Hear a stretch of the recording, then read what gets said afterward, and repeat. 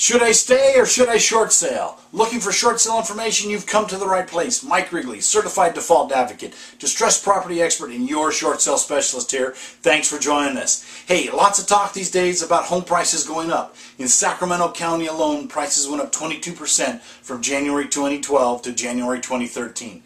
That increase allowed a number of families to sell and avoid a short sale. But can we expect further gains like this? The experts are telling us no. Average appreciation is 3 to 5% a year. Even if you include the run-up and crash of 2000 through 2012, appreciation was still only 3%, amortized over the 12 years.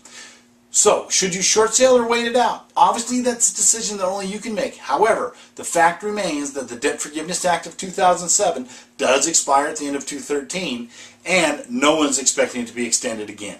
If you are foreclosed on or short sale after that date, you may owe income tax on the forgiven debt.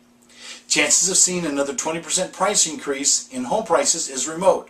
There are nearly 25,000 homeowners in the greater Sacramento region that are seriously delinquent, meaning they're more than 91 days or late on their payments. The cure rate, as defined by the number of households expected to become current or modify, is 5%, giving us over 23,000 homes that will either be foreclosed or short sold, keeping appreciation closer to historic levels of 3 to 5%. This 23,000 represents a nearly 2-year supply of homes in this region. So, should you stay or should you short sale? Well, a very personal decision. If you are more than 25% upside down in your home, you will have 10 or more years at average appreciation to get back to even. Short sale would seem the smarter thing to do. Is a short sale right for you?